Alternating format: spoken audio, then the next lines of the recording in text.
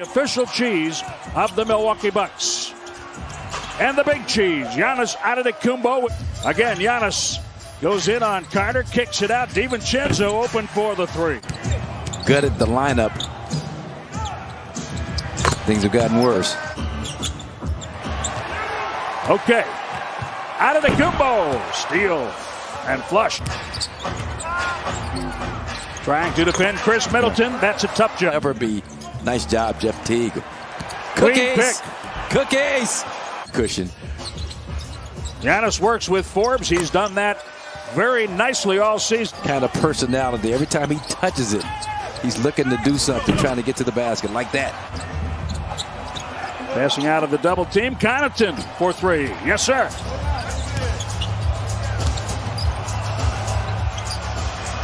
Lopez. Shadowed by Marvin Bagley, the third. Good job, Giannis. Good work inside.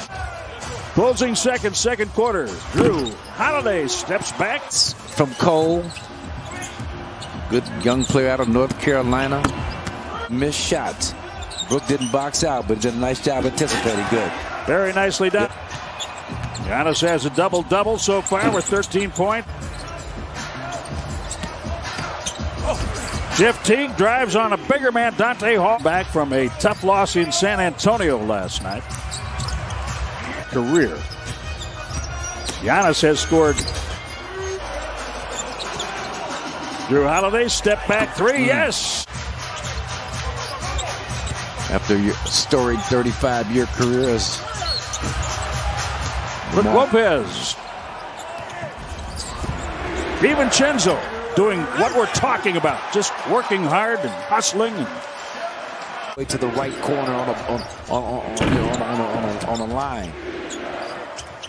Wendell Carter can't hit the three. 114-102 closing seconds. The Bucks are going to beat Orlando and sweep the three-game series.